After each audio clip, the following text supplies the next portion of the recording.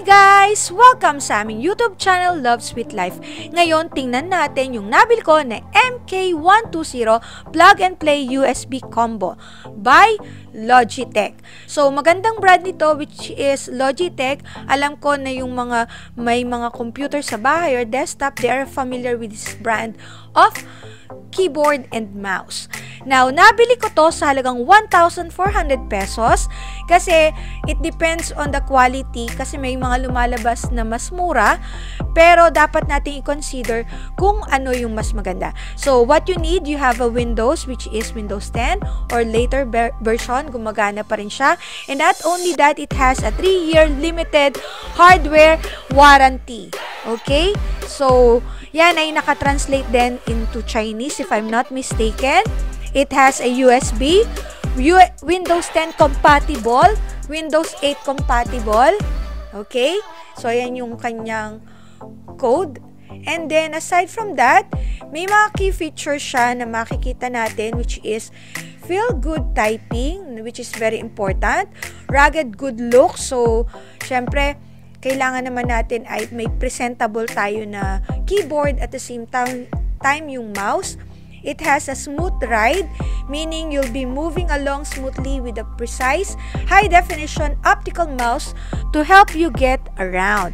And aside from that, it is spill-resistant design, durable keys up to 10 million keystrokes, strong adjustable tip legs, num lock, caps lock, scroll lock, indicators lock, plug and play USB connection.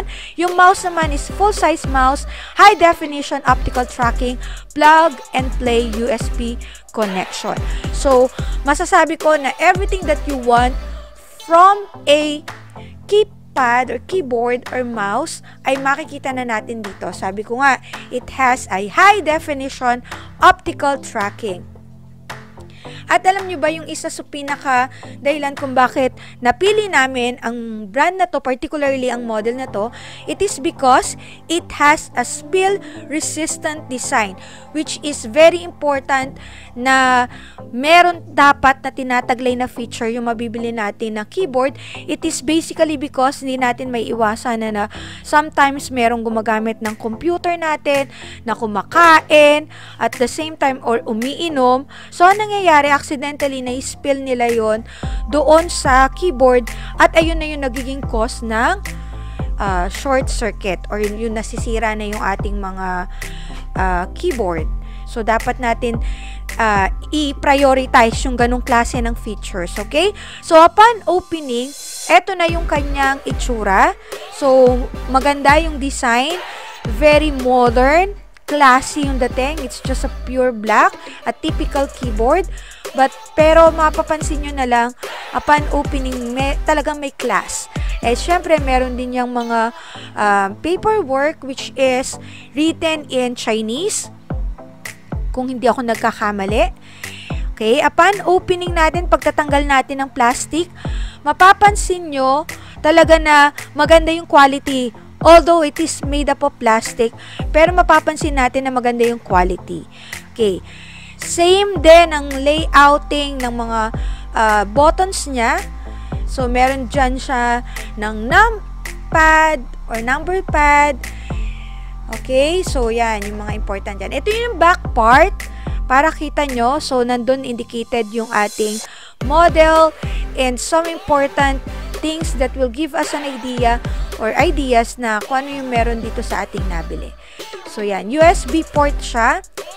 You can plug it and play. It is also has a thin profile. Okay, yan yung ating ding masasabi natin na procedure or instruction kung paano natin gamitin yung ating nabili na keyboard and mouse. Okay? It has also durable keys and easy to read keys. Hindi na yung manghuhula ka o maliliit yung mga letters na nandyan. Okay? Now, dun sa gilid, tingnan natin kasi parang meron siyang certain opening na hindi ko pa nabubuksan. Let's try to open it, guys. Yan. Tanggalin natin. Okay? Yan. Sige, try natin. Okay. Yan. Kasi hindi ko masyado napansin na meron palang part na yan dyan. So, yan. Diyan pala nakalagay yung ating mouse. And, alam naman natin, sa mga nakabili na ng Logitech, so maganda talaga din naman ang quality. So, wala na ako na-miss dun sa loob ng box. Ayan. The typical Logitech na mouse, hindi siya wireless. So, yan.